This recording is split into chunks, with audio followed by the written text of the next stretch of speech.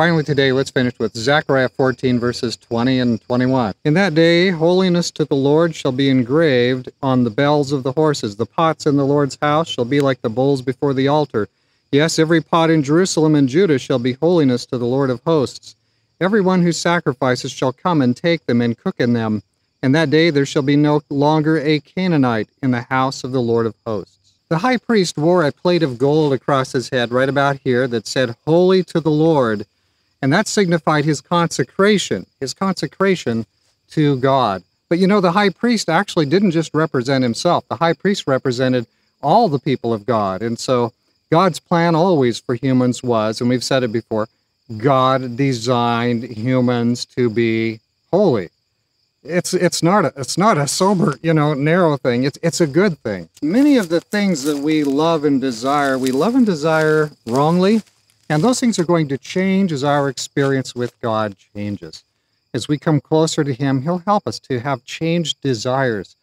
Sometimes we just grit our teeth and we think we're just gonna squeeze our way into the kingdom. We're just gonna, by sheer force of will, I'm gonna make sure, I'm gonna pray, I'm gonna do this, I'm gonna do all these Christian things.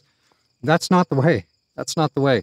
What we actually need is a supernatural power outside of and from beyond ourselves. But we can ask God and say, hey, God, please, this is what I desire. I long to be with you. I want to be right in your eyes. I want the things that you, God, want. I want to love the things that you, God, love. I want to hate the things, God, that you hate. There is a proper hatred, so to speak. When we come to God and when we receive His gospel, He puts into us that seed of hatred for sin. Without God's help, we won't have a hatred for sin. We'll love it. We'll bask in it. It's kind of like the animal that wants to go out and roll in the manure in the corral, and live it up. But we'll recognize that's not His plan for us. Our plan is to cleave to Him and ask Him, God, please transform me, and make ourselves available, make our heart available, make our mind available to Him for transformation. He will transform us. The world would conform us, but God will transform us so that we are not of this corrupting world. Jesus gave His life a ransom for the lost. He is taking our punishment and giving us His righteousness. He wants to save and win hearts. And as we draw close to Him, we will want to save and win hearts. Something else that's kind of interesting here is the pots and pans. The pots and pans. They are all holy to the Lord. See, we're in a time here, Zechariah is showing us a time when there's no more a distinction between the sacred and the secular. We've gone off into a different age here now. Sin is no more, all done. Won't that be a precious and a fascinating day to be there, I'm looking forward to it, aren't you? And one more thing here, we have the no more Canaanite in the land thing. Well, actually the word underneath there also has the meaning of traitor.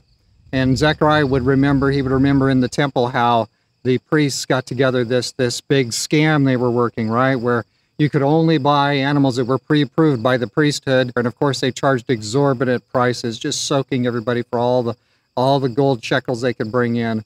And so you got that sort of picture, that situation, and having that in mind, Zechariah looks to a time when there's no more traitor in the land. Jesus, was pretty severe on those traitors. He drove them out of the temple. Zechariah is seeing some of that kind of corruption there, and he's saying, hey, there's not going to be no more trading in the temple. Everything is on God's side.